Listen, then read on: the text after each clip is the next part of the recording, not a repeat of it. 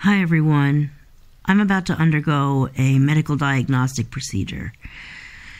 And I had created a vlog about the situation of getting one. But I've decided, I'm not in the end gonna publish that vlog. I went ahead and got rid of it, and I'm just gonna make a story time out of that part, and I'll actually vlog the day it actually happens. Not the whole day, but the night. It's an overnight thing. I think what I'm going to do is introduce the situation with a story time and then actually do a vlog the night of. I started this noting that there really weren't any vlogs, or at least I didn't find any vlogs, of somebody going on their kind of diagnostic journey to figure out what was going on with them from start to finish. And I was thinking I would create that, but I'll just do it this way. I'll tell the story about what happened, how I got to this point, and then I'll actually vlog, what I choose to vlog. And then, between vlogs and story times, I guess I'm still kind of taking you through the journey from start to finish, but I'm not going to vlog everything. I'm not going to vlog everything. Okay, let's start at the beginning. I don't think I have ever been the kind of normal kid, teenager, or adult who mommy and daddy put him to bed at 8 or 8:30 and they slept through the night. I regularly did not like to go to bed. I always wanted to stay up late. And then I don't know when I started not being able to sleep through the night, but if I could have had my way, I would have gone to bed at maybe midnight and then woken up at 6, 7, 8. I mean, who needs sleep anyway, and or who needs to wake up at the ass crack of dawn? That's always either been my attitude or my body's attitude. Sleep just never really happened at quote-unquote normal or regular times by the standards of quote-unquote the real world. In the real world, my body doesn't like to be what it's supposed to be. That's a whole separate conversation for probably a whole separate video. This video is not about what my body did back in the day and what in the real world is not acceptable. This video is about what my body does now that in the real world is not acceptable. Namely, nowadays, falling asleep with the help of medication and then refusing to stay asleep until quote-unquote normal waking hours. And then, when normal waking hours come around, it passes out back into sleep. And I don't even feel it coming. And I'm not even conscious that I've always been asleep.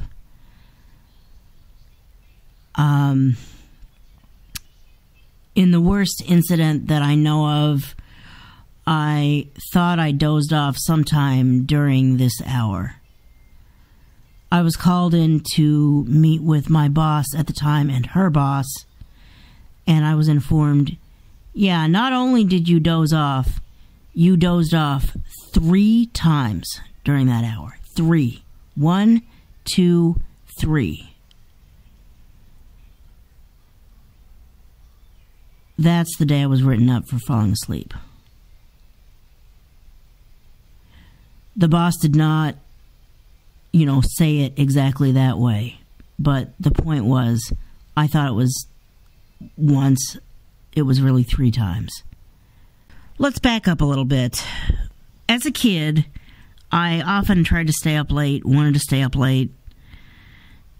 As an adult, I took part in a research study surrounding people who are totally blind and have no light perception and can't look out the window and know, okay, the sun's starting to set, it's becoming nighttime. And the theory is, the studies showed, I even helped do the research to determine that in people like that, there's something about that screws up the circadian rhythms. So, as an adult, I helped with the research studies that ended up proving that there is something called non-24 sleep-wake disorder. And blind people who don't have any light perception get it. Their circadian rhythms get screwed up because they don't know the difference between day and night. They can't look out the window and see the difference between day and night, and or whatever effect sun is supposed to have. I don't know. They don't get enough sun to affect their circadian rhythms. I don't know. The point is, there's a pharmacy out there that specializes a medication that is supposed to help with that. 7 years ago, I started taking that medication. I'm not sure at what point it stopped working well, I don't think it stopped working. Its job is to put me to sleep. I don't know at what point it became not sufficient to keep me asleep, but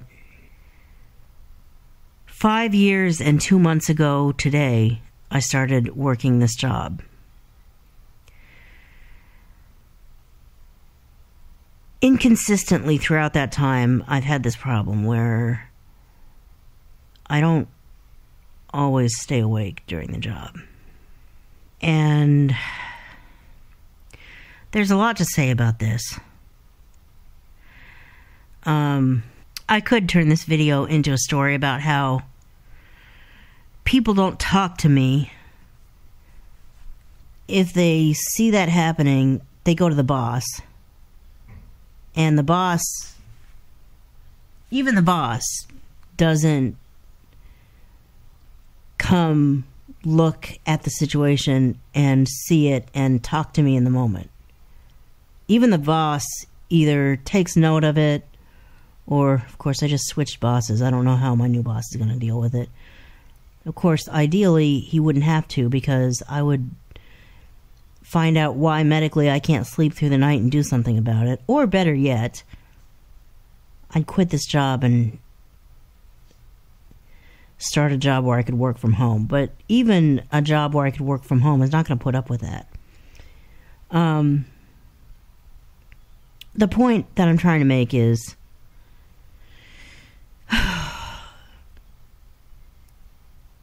it has inconsistently happened, I guess, throughout that time.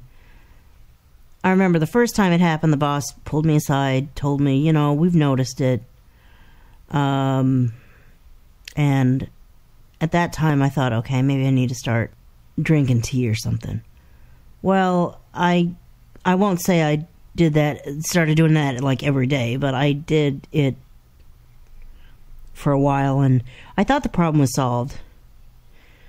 I guess it wasn't.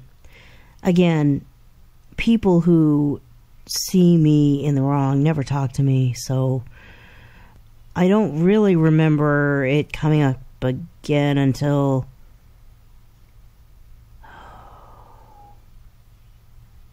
I don't know. It may have come up again between the first time and the time I'm thinking of. I don't really remember it coming up again between now and the time I'm thinking of.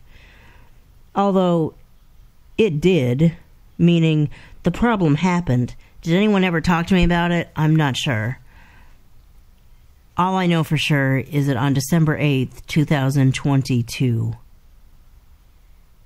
the boss and I were having a weekly meeting, and there came a time in that meeting when the boss said, "Anne," that's not what they call me at work, but for the purposes of this video, she said, "Anne, you and I do have to have a serious talk. You have been observed sleeping on the job again. And I'm told that you were observed sleeping on the job during my extended maternity leave." To which I wanted to say, I don't believe you're being lied to. However, when they observe me, no one talks to me, so this is the first time I'm hearing about it. I didn't say that. I wanted to. Maybe I should have. She said, "We cannot continue to permit this. This is me officially giving you a warning that if this does not stop, we're going to have to start taking disciplinary action. You will have to be written up. And here's the way our disciplinary system works. I don't want to have to do this, but I can't tolerate this anymore." And I understood, and I signed off on the disciplinary plan, or the whatever, the paper that went in the HR file that said she's officially been warned that this must stop or she'll face disciplinary action. I drafted a note to my doctor and went to the doctor 3 weeks later and said, "Non-24 sleep-wake disorder is not my only problem anymore. We have to figure out what the other problem is and fix it." My doctor said, "Yeah, I'm going to e-consult with a sleep specialist because this non-24 thing, I'm prescribing the medication to help curb it, but I don't know enough about it to really know how to respond when the medication to fix that is not fixing all your sleep problems." The doctor e-consulted with the sleep team, or the sleep clinic. And the sleep clinic, I don't know if it was the doctor that I see, or I don't know what doctor she e-consulted with, but whatever doctor she e-consulted emailed her back and said, "We're not going to collaborate and hypothesize on this. You need to have your patient see one of us." So after, 2 weeks to a month of waiting for the referral to come through to the sleep clinic, I called the sleep clinic as soon as the doctor's office called me and said, "We need to have you go to the sleep clinic." But what I got was, "Yeah, we see the doctor referred you to us. We have to process the referral before we can schedule it." I don't know what that involves, but that took no less than 2 weeks, maybe even a month, to get done. Finally, I get a call from the sleep clinic saying, "We're ready to schedule you." And we were even able to set up a visit, which is always easier for me, who can't drive myself into places. Although, how much medical diagnostics can get done over video. Anyway, though, just to talk about what's going on and what do we do about it, a video was enough. So we set that up. Well, nothing like weather to get in the way. 3 days before what should have been our video appointment, we had a huge-ass snowstorm. It grounded everything. Even my company closed, and my company never closes. We're a pharmacy. We're a mail-order pharmacy. We don't close. Except when the roads get so impossible that driving at all is just dangerous. That's when they finally make the call, "Okay, we're not gonna do this." So not only did my company make that call, I don't know if it's in HIPAA or if it's in the medical group that I work with's rules or what, but apparently if a doctor can't go into the office, they can't do appointments, not even video appointments. Because that happened on a Wednesday. That Thursday, I got a call from the doctor's office, the sleep doctor's office. "I know you're scheduled for a video consult tomorrow, or a video visit," I guess they called it. "We're going to have to reschedule it. The doctor is expecting, because of the weather, she's not going to be able to make it into the office." So we had to push it back. This was February 24th or something that we canceled.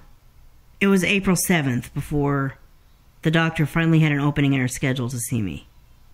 Before that time, whatever this problem is flared up, and I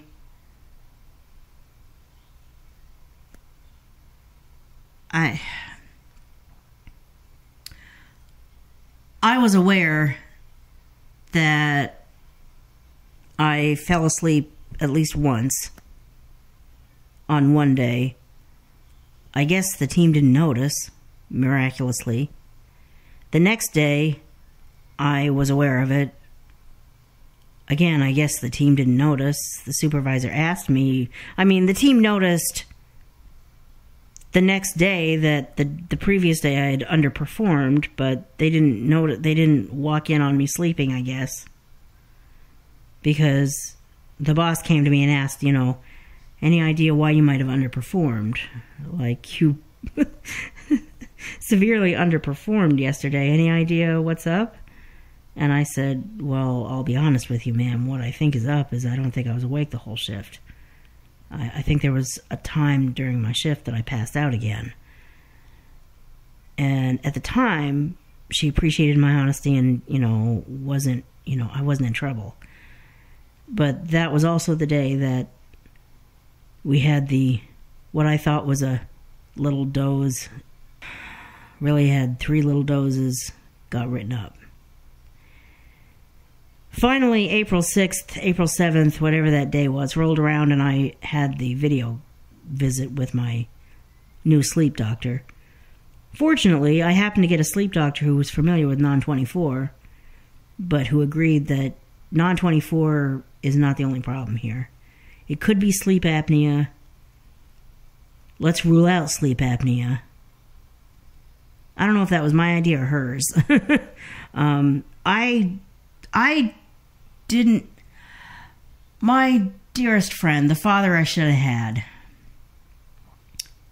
has sleep apnea, and he's worried for a long time that I might have it too. But I didn't think that was based on medical fact. I thought that was just, we love each other dearly. And we want to make sure that each other stays alive for as long as we possibly can. And he's got sleep apnea, and when he has people that he cares about, he wants to make sure that they're healthy, including they don't have what he has. So I really wasn't worried about it when he would mention it. But when this started happening, or when I became aware that this was happening to the extent that it was, I was like, okay, maybe it is sleep apnea. And if it's not, what is it? I mean, there's something going on here, and it's not non-24. I believe that I may well have non-24, but I also believe that there's a bigger problem at play, and that's what's going to get me either fired or... I gotta stop saying that. I don't want to get fired. I want a career change, but I want the career change to happen because I say, look, this has been a great job for 5 years and 6 months, 5 years and 3 months, 5 years and however long it's going to be. But it is not my forever job. I have to count on somebody every time I have to go anywhere, and you are not permitted due to pharmacy laws to let me do this job from home. Therefore, this is no longer the right job for me. I have found a job that I can do from home, and I quit. That's how I want this job to end. And I don't have to go into that kind of detail either. I can just say, this is me formally putting in my 2 weeks notice to resign from this job and handing them a letter that says all that. But the point is, that's how I want this to end, not, we've told you and told you and told you, we can't put up with you sleeping on the job. You've done it one too many times, you're out. This is the final write-up. The 4th write-up is fired. I'm sorry, I have to let you go. That's not how I want this to end. That's not how I want this to go. And we're not there yet. The 4th write-up is fired. This was the 1st write-up. But I don't want to get to the 2nd, 3rd, 4th. I want to find out what the hell's going on with me and fix it to the point where I can stay with this job until I'm good and damn ready to leave it. Yes, I hope that's in the next couple of months, but I want my body to allow me to do my job until I'm good and damn ready to stop. And then, when I do, I will be moving on to a different job, unless I just have come up with the perfect business plan or won the lottery or something. And when that happens, I need my body on board with me succeeding at that job. So if I've got sleep apnea, it's time to diagnose it. And if I don't have sleep apnea, we got to find out what the hell's causing this. 3 o'clock in the morning, so what? I'm up. I'm ready to get going. 7 o'clock in the morning, time to get going to work. Oh, I could go for a nap. 10, 11, 12, 1 o'clock in the afternoon when I'm supposed to be working.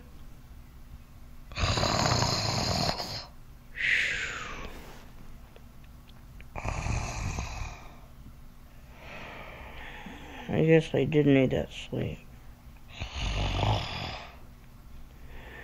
It's alright, I'll just take it now.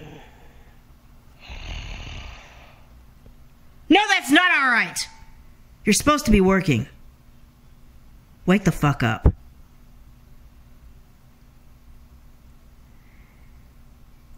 It's not someone's job to do that for me, but I wish somebody would, instead of seeing it and going behind my back and saying, oh, she's knocked out again.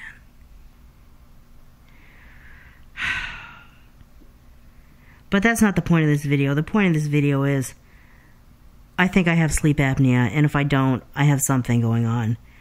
And so the sleep doctor and I agreed that going in for a sleep study at a lab was the best course of action. Yes, there are in-home sleep tests, but I don't have a live-in caregiver or even a sometimes caregiver that can come in and watch a video about how to put this machinery on and oversee the study. As a whole, I don't need that kind of care. I'm not disabled to the extent that I need that kind of care. However, that's the kind of supervision I'm going to need during this study. That's what makes it appropriate for me to go into a sleep lab and have someone do it for me. Where it's someone else's job to put the machinery on me, someone else's job to monitor it, someone else's job to take it off when it's done. So, scheduling it was interesting. This scheduler had it in her mind that because I was blind, I needed a caregiver to exist in the hospital during the time that I was in there. I'm like, I'm not going to ask somebody who I don't like to have to ask for help anyway to take 12 hours out of their life to exist in a hospital with me just so I can have a sleep study done. I didn't necessarily say that to her, but that was my attitude about it. What I eventually ended up doing was saying,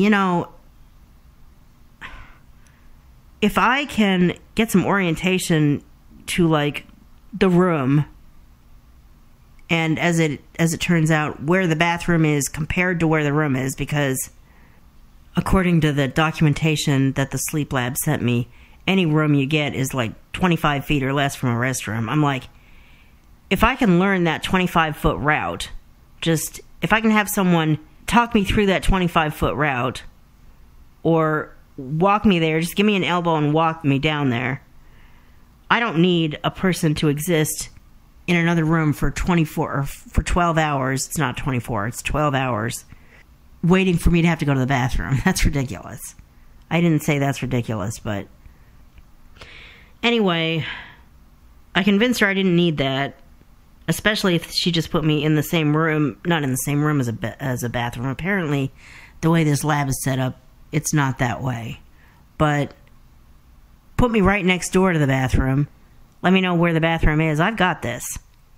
Yes, I have orientation and mobility problems, but not to the extent that I need someone to sit with me for 12 hours so that I can set foot out of the room.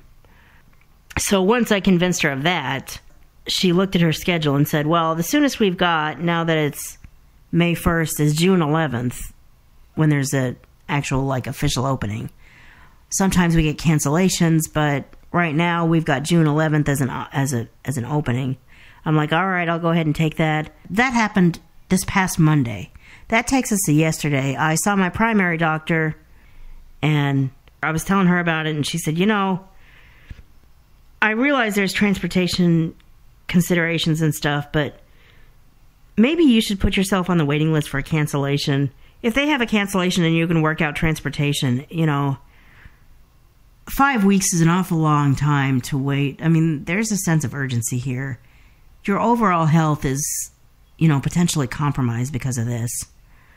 I would think it'd be appropriate to call them back and say, if you get a cancellation and there's any way I can get in sooner than that, let me know.